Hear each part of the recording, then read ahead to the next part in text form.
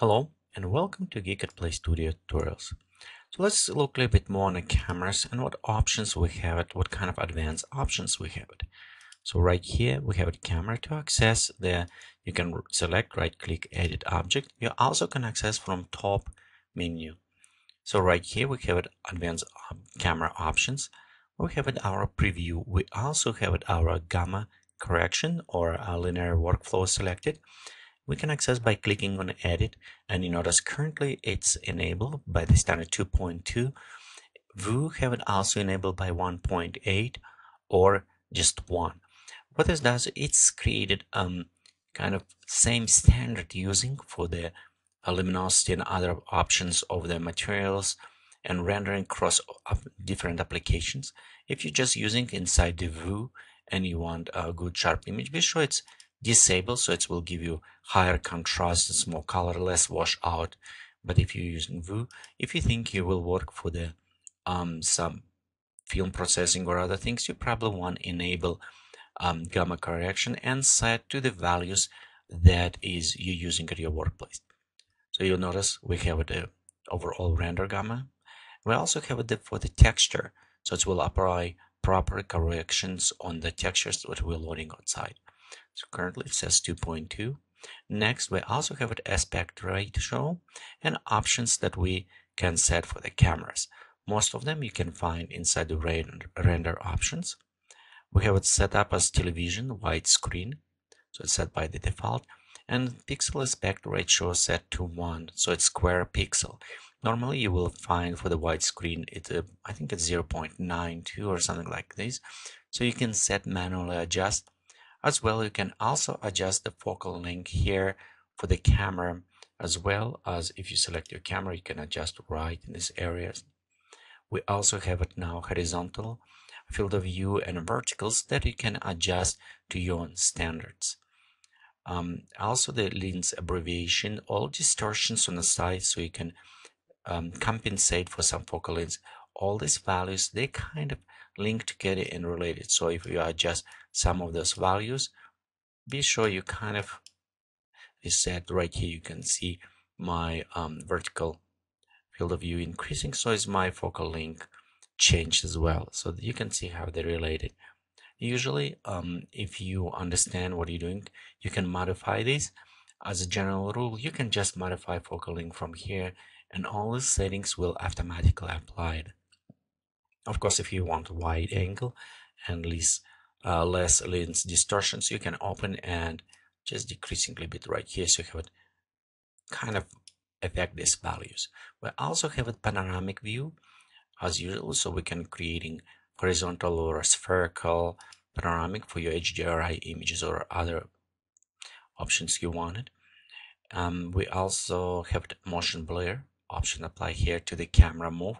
This will apply not just generic to one object, this will apply to the whatever camera is moved to everything around will apply the motion blur.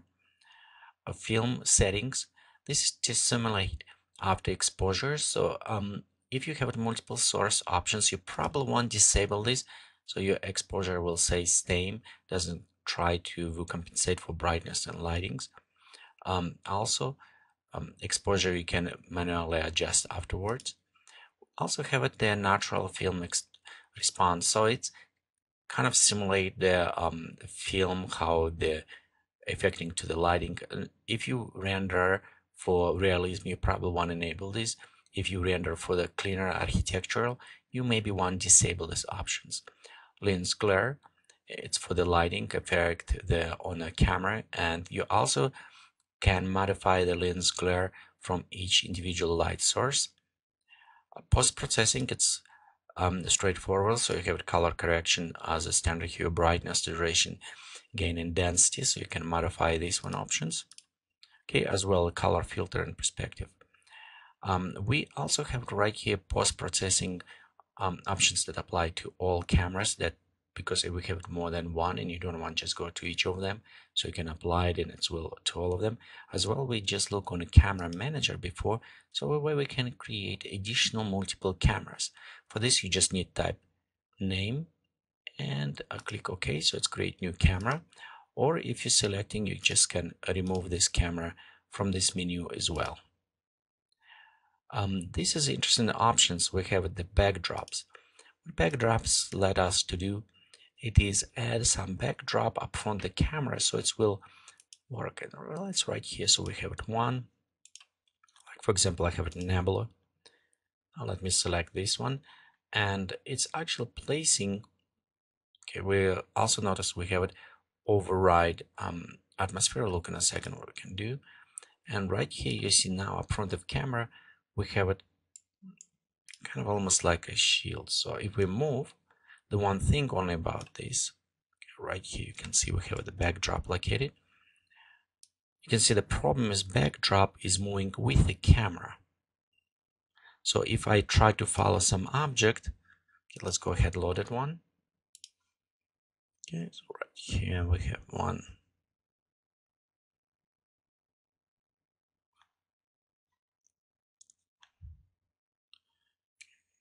Let's bring it right front. So you can see we have a starship. So if I take my camera and I move it, you can see the object is moving, but screen always statically stay ahead up front. And sometimes this is okay if you render just still image, but if you render animations, it's not necessarily what you want to. You want actually the following the object or make static. And I'll show in a second how we can do this. But so right here we have it. Also notice backdrop apply to main camera, but if I create or select different camera, it does not apply. Okay, right here. So let me go. Even we see, but in a screen you can see it does not apply to this. So the backdrop apply only to the camera that's selected. So again, right here we don't have a backdrop. Let's just render. So you can see no backdrop on this camera. And again, if we selected this one, you can see backdrop. Even we see that backdrop in our screen. The plus and minuses to use a backdrop this way. So the first, it is right located in right place, so we can kind of always assign to the camera. We don't need to worry about scaling. We also can use it as atmosphere. So if we apply override atmosphere, you'll notice at this point that our atmosphere settings kind of overlaid. So this is kind of nice option for this. And also we can use it the animations. So it's got some pluses for this, but how I say that for me biggest minus, it's kind of linked to the camera.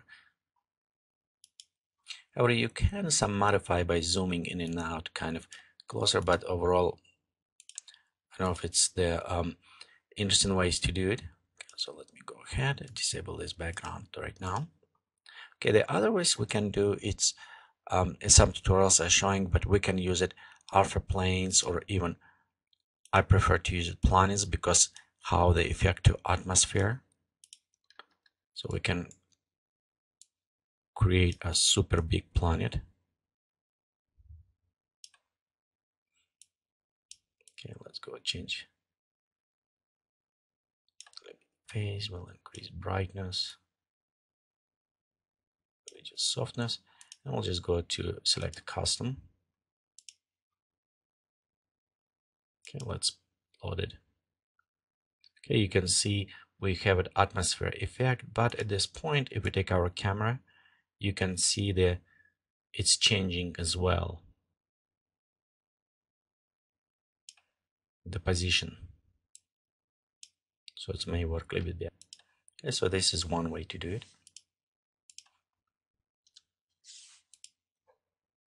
Okay, again, let's go back to our options.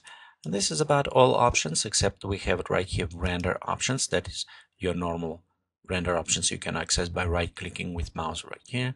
Where you have it all access your render settings as well. We have it our panoramic, if you remember, similar with in other options, and also your ratio preset here as well. So this is kind of for the advanced options for the cameras. We will explore more in other tutorials. We also look on some tracking and linking options with cameras. Thank you for watching this tutorial from Geekatplay Studio.